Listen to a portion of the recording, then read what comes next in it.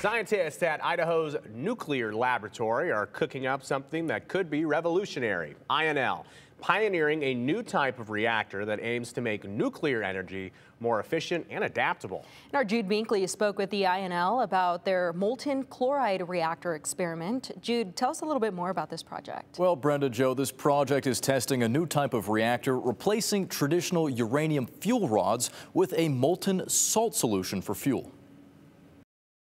Out in the sprawling East Idaho desert where sagebrush meets science, the Idaho National Lab stands as America's atomic kitchen, brewing energy solutions that could revolutionize power production. This is the birthplace of nuclear power, of our nuclear navy, of nuclear medicine, and we're coming back into that. Researchers at the INL have found a new recipe for power through their molten chloride reactor experiment, testing a new type of nuclear reactor using fuel that's made of a mix of uranium and 2/3 molten chloride salt. You heat it up and it flows around, and you can pump it just like a liquid, just like water, through a pipe or a heat exchanger.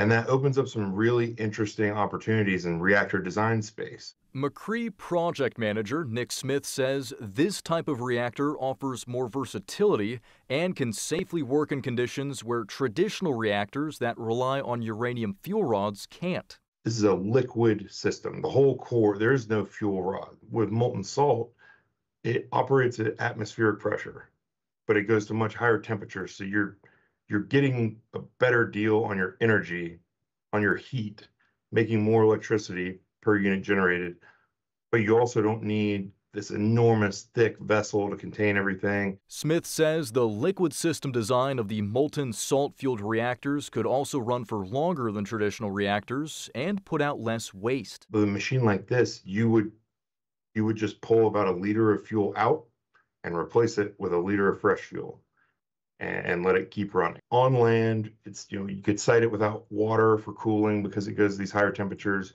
You can refuel online, so it should be cheaper to operate. Currently, scientists are working to make full-scale batches of the special fuel. We've had to scale this process up from tiny, small crucible to now we're making 18 kilograms, dozens of pounds of this stuff all at once. With the end goal of getting a demonstration reactor online on campus, which scientists will study and collect data from to see how viable the salt-powered fuel source is. And it really is just a success story for the lab, because this is the largest fuel production effort INL has undertaken since the EBR-2 reactor was fueled in the 1960s.